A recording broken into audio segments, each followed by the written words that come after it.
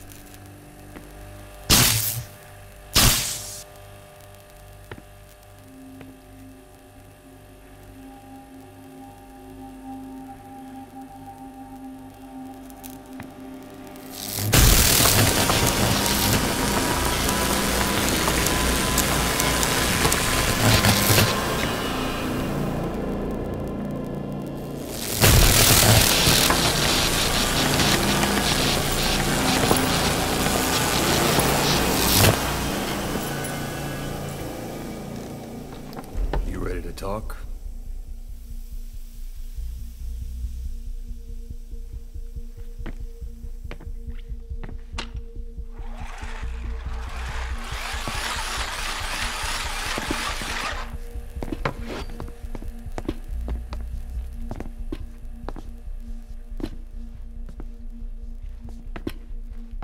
Anything?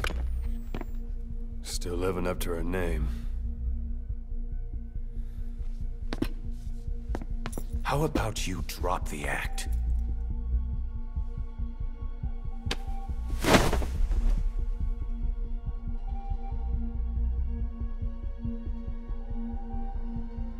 Who infected you with a parasite?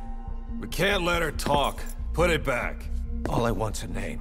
That won't trigger anything. Tell me. Tell me!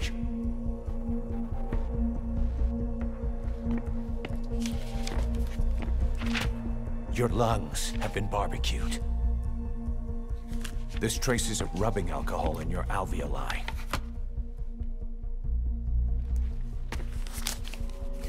This was found adhered to your lungs, intact. A petal. White Star of Bethlehem. The hospital. Skullface sent you to Cyprus to kill Snake. You were burned inside and out. That should have been the end of it. But, all things considered, you look pretty damn healthy to me. We have Skullface to thank for that, right? I was the only one capable of applying them to parasite therapy. Until he stole them from me. Why are you here? Did Skullface send you? Or did you have your own score to settle with the boss?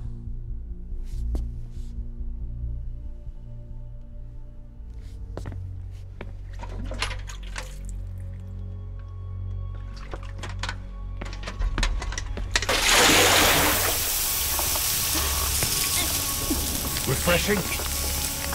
Salt water. No! She'll die!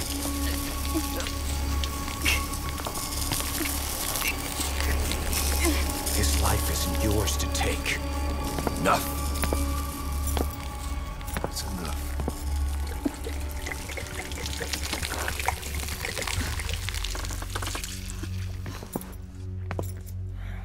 If she wanted to kill the boss, he'd already be dead. Same goes for us. She's had plenty of chances. She can't talk. She's not here to kill anyone. We're wasting your time. It doesn't matter why she's here. She works for you now. She's in love with the legend.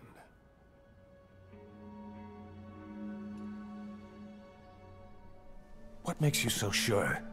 I was the same way once. What if she's a spy? What if I'm a spy? Are you? Go on all day.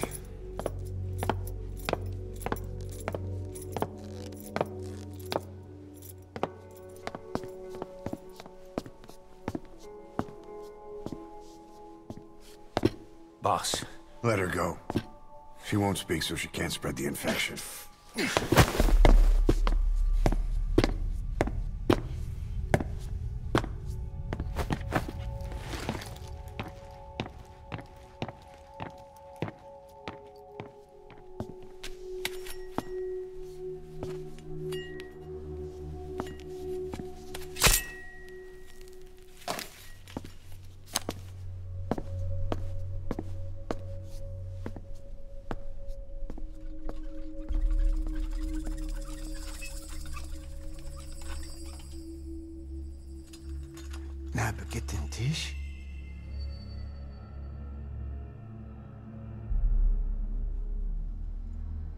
مش ناقد انتي. Oh.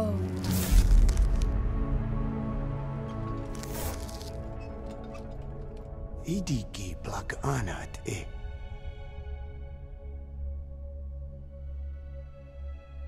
Oh. Ako kode jisdesni. دنه بالزاد.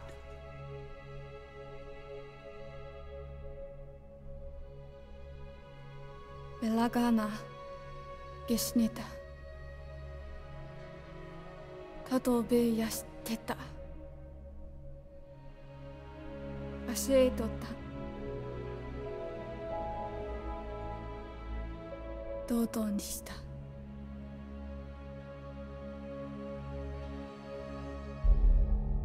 Dodo nishita.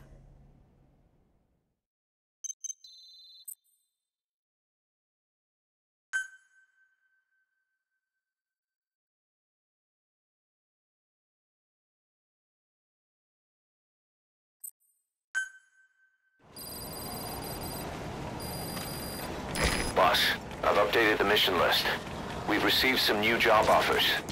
The details are on your iDroid.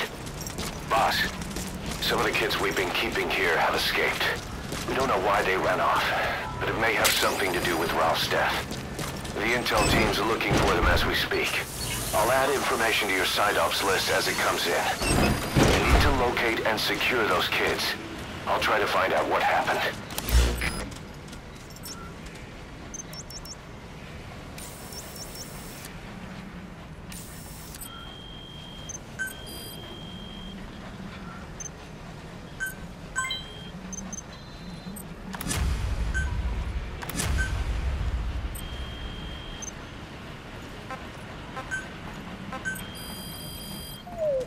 Please specify a project.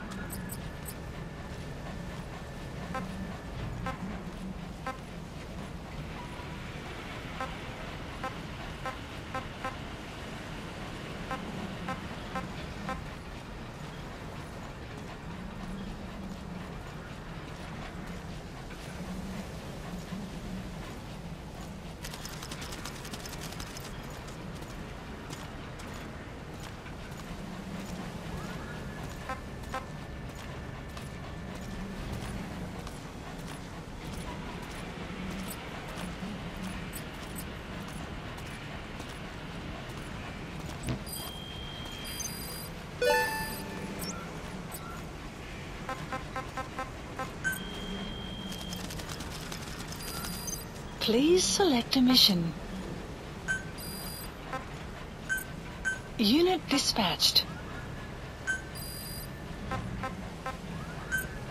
Unit dispatched. Unit dispatched.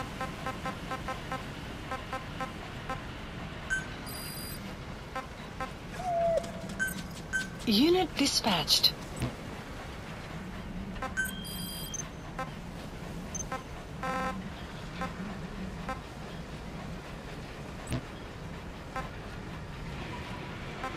Please select a mission.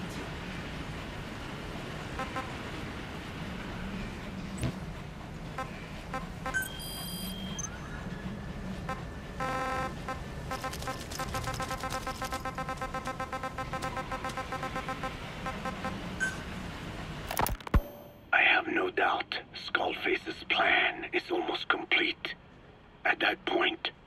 I will no longer be of use to him. I must leave behind this record at least. A record of how the ancient vocal cord parasites became these abominable ethnic cleansing parasites. I believe he has two purposes for the ethnic cleansing parasites. The first, as their name suggests, is ethnic cleansing. This conflict between East and West that envelops the world will not last much longer. Once the Cold War ends, and the weight of America and the Soviet Union is lifted away, the ethnic conflicts they kept suppressed will all rise to the surface. It is not difficult to imagine that the radical sides will begin cleansing their adversaries. But what if an ethnic cleansing parasite matching the language of the aggressors were to be unleashed? The aggressors would be washed off the earth. At the very least, the idea that retaliation could eradicate your people would prove a powerful deterrent. The second purpose is the Englishization of the world. To cipher the organization, this is probably their main use. Man thinks in words, or rather, words are man's very means of thinking. If you erase a word representing some concept, the concept itself disappears from the world. Nishone means beautiful in Navajo, but the image that comes to mind when we say Nishone differs from the Blagana's beautiful. An azure sky, a rolling landscape, lush greenery. The meaning we place in Nishone has its roots in Dene culture. If we lose the word Nishone, the images of our beautiful homeland would be washed away into oblivion along with it, just as Orwell indicated years ago. Cipher, being based in America, is pushing Englishization for this very reason. Suppose all 5 billion people on this planet come to read, speak, and think in English. Their wills could also be streamlined under English. Cipher's control would be all the easier. Economic governance would progress in leaps and bounds. The ethnic cleansing parasites would be a great aid in accomplishing this goal. There is no need to destroy every language besides English. All they need to do is weaken other dominant languages competing with it. Russian, Chinese, Arabic. If people know they risk their lives speaking such languages, they will flock to the lingua franca that is English. Cipher need not even focus attention on smaller languages. After all, they are already being eaten away by English. Business, education, film, commodities. English has permeated every area of global society. I can see this when I look at young Dene. Some of them have already lost their grasp of the Navajo language. It is said that over 2,000 languages of the world are facing extinction. This very moment, cultural concepts and forms of expression are disappearing forever. The spread of electronic networks gives greater meaning to Englishization. Networks have no national borders. By basing them on a single language, they can penetrate deeper into and between people. That basic point of unity provides the ideal environment for someone who aims to control people's wills. But how does this differ from building the Tower of Babel? The ethnic cleansing parasites attempt to rob man of his words. Such irony. It was the vocal cord parasites that gave words to him in the first place.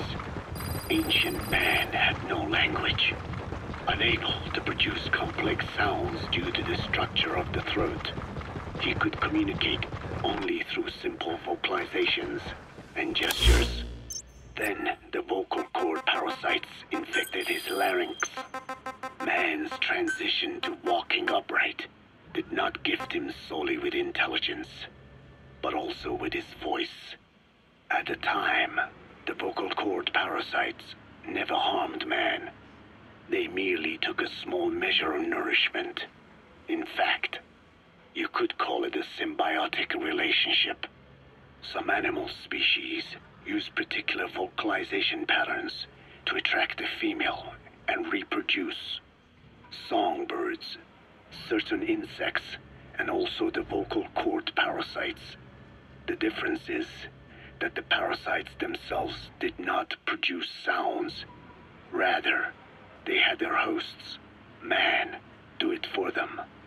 Once secure on the human host vocal cords, a male vocal cord parasite caused the host to produce a certain sound pattern, something like a warble of a bird. Meanwhile, females parasitizing other host pharynxes need only wait. Upon hearing the sound pattern of an attractive mate, they would manipulate their hosts into making contact with the person it came from. The female traveled through his host's saliva to the other host's vocal cords, where the male was waiting, and the pair copulated. We can only imagine how the female manipulated his host, but it was probably through smell. Smells traveled directly to the limbic system via the olfactory cilia in the nasal cavity. Volatile compounds released by the female would stimulate the limbic system, which controls instincts, making the host feel amorous. This kind of sexual selection naturally led to competition between the male parasites. Males that had their hosts produce sounds perceived by females as more attractive succeeded in copulating and producing offspring. Evolutionary traits caused by sexual selection are curious. The peacock's feathers, the mannequin's dance, the firefly's luminescence pattern.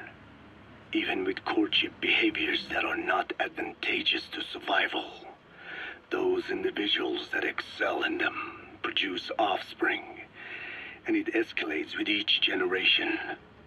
The same was true of the vocal cord parasites. Courtship vocalization rhythms and intonations became more sophisticated, and in order for man to produce such sounds, they had to alter his vocal organs. By lowering the position of the larynx and developing resonating chambers, they enabled more complex pronunciations. But that was not all. The vocal cord parasites activated a transcription factor that would later control man's language ability. A protein that, due to its appearance, is called forkhead box protein P2, or FOXP2. Activating this transcription factor led to the development of brain function capable of creating sophisticated frequency changes.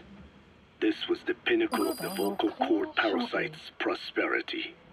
However, this sophisticated pronunciation control was too useful for man to ignore.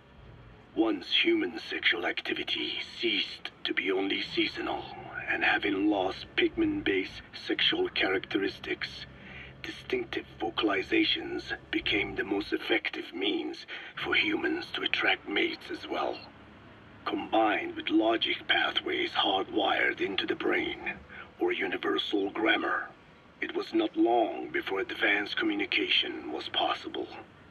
This was the birth of language. Luckily for man, it was around this time that a particular retrovirus was circulating. While not lethal, it infected not only man, but the vocal cord parasites as well. It is presumed that this virus removed part of the parasite's DNA and reverse transcribed it into man's reproductive cells. It was a vector. Among the genes it transcribed were the ones responsible for the production of language. The vocal cord parasite's vocalization genes were written into the human genome. The parasites were no longer of any use to man now. Man could use his voice as he pleased, when he pleased, hindering the parasite's courtship vocalizations. Having lost their opportunity to reproduce, the parasites died out, leaving behind only the transcribed genes. The vocal cord parasites were once in symbiosis with man. Its genes even became a part of his. Humans and parasites are extremely close. As such, it will be extremely difficult for man's immune system to eliminate the vocal cord parasites. Even cutting them out will be no simple matter, which is exactly why these ethnic cleansing parasites are such a formidable weapon. The rise of the vocal cord parasites goes back approximately 300 million years to the Permian period.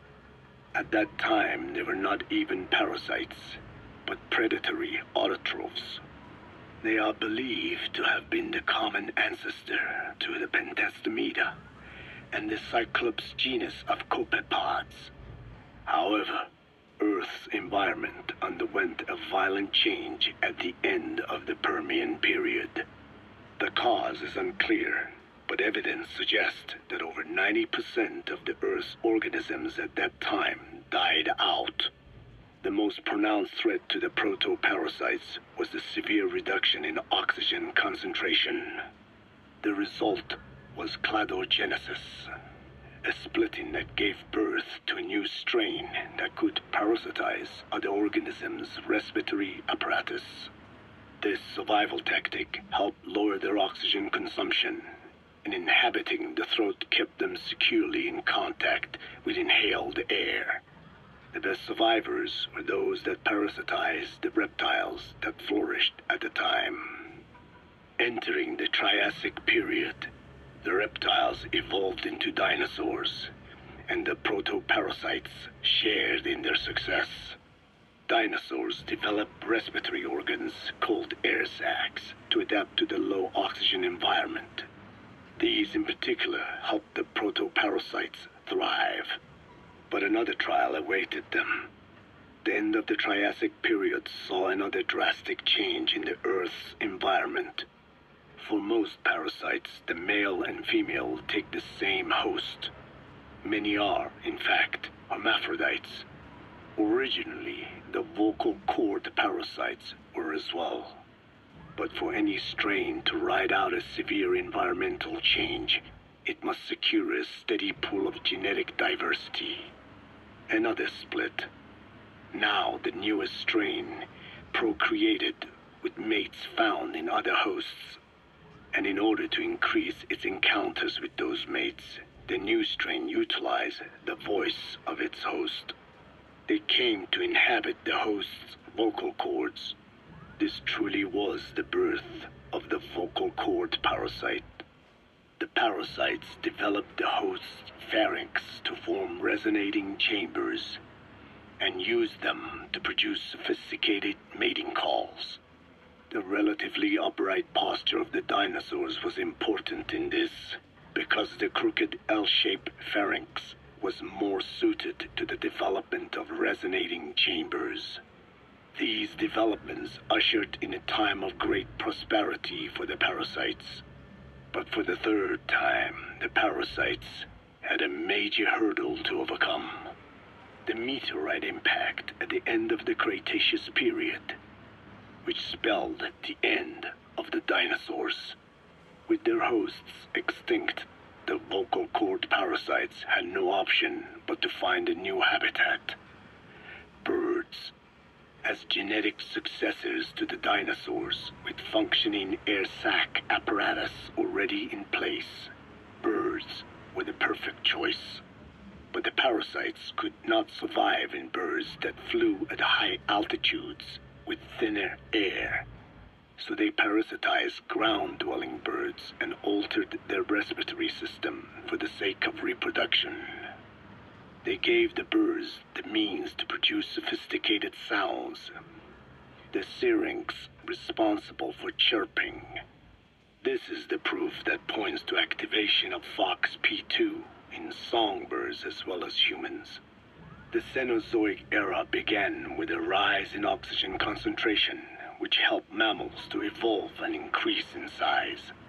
The parasites then shifted to humans as a more effective host. Humans' bipedal upright walking meant that our throats could support larger resonating chambers. At first, vocal cord parasites entered humans using birds as their intermediate host. But eventually they changed to conducting their entire life cycle within human hosts. What happened next is as I have already described. People took the vocalizing prowess given them by the parasites and made it language, and once the parasites could no longer use it as their mating call, they died out. Or in other words, the parasites overcame all evolutionary hurdles except humanity. Skullface shared his opinion on this matter. He said the Ethnic Cleansers Project was sure to succeed. After all, the parasites had a grudge against us humans. To think we awoke them after such a long slumber, just so they could sate their thirst for vengeance. It is terrible, unforgivable, and yet it is what I have done. I learned of the vocal cord parasite's existence in literature belonging to the Foundation. It was little more than a theory. The question was, why does only Homo sapiens among all primates have highly developed language? Human versus everything else. The missing link between these was the mystery that gave rise to this theory. I was fascinated by the idea of their existence.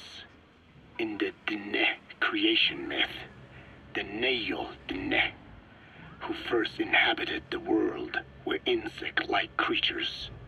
I came to imagine that those insect-like creatures could be humans living in symbiosis with the vocal cord parasites. But I had not the faintest idea of how I could resurrect them. That is when Skullface came to me. What he offered me was not just assistance with my metallic archaea research. He told me the vocal cord parasites really existed. And not only did they exist, they had already been brought back to life in the modern age. An ancient human cadaver, host to the parasites of the time. Cypher excavated such a cadaver from a permafrost region and isolated the DNA coding of the vocal cord parasites. Naturally, they were long dead and could not be brought back, but there was an alternate vessel they could use. A relative species of the Pentastomida discovered in China. It had adapted to live in the nasal cavity of animal hosts, but its genetic sequence showed signs of common ancestry with the vocal cord parasites. Ontogenesis, the path of an organism to maturity, is like a roadmap of the phylogenetic evolution of the entire strain. Cypher used this to effect a reverse evolution of the modern parasite and resurrect the vocal cord parasites. They interposed a developmental mechanism to the ontogenetic stage analogous to when the relative species first appeared, the point at which it split from the vocal cord parasites, forcing its evolution down the other path, the vocal cord parasite path. The larvae this produced by the vocal cord parasites, reborn. I do not know in detail how Cypher accomplished this, but clearly they have access to high-level genetic technologies. Skullface said it was the work of a genius woman scientist, and that the relative species in question was first discovered by a group once called the Philosophers. I was tasked with modifying the resurrected parasites. He charged me with two demands. First, to add lethality to these organisms that had once lived in peace with man, by unleashing the larvae's latent desire to consume nutrients from the host's lung tissue, making them eat and eat until the lungs were destroyed. Second, to have both male and female inhabit the same host and copulate then and there only when exposed to specific pronunciations continuously over an extended time. What he would do to the Diné if I failed. I had no choice. Originally, the ultimate objective of the ethnic cleansing parasite project was the identification of not only languages, but of actual cultures. Language is deeply connected to ethnicity, but many languages are employed by multiple ethnic groups, and confrontation between those ethnic groups is by no means rare. If the cleanser parasites were to be a deterrent against ethnic conflict, they had to distinguish between groups using means other than pure language. The original plan called for this to be achieved by differences in the transmission vector. Each ethnic group has different lifestyle customs and eating habits.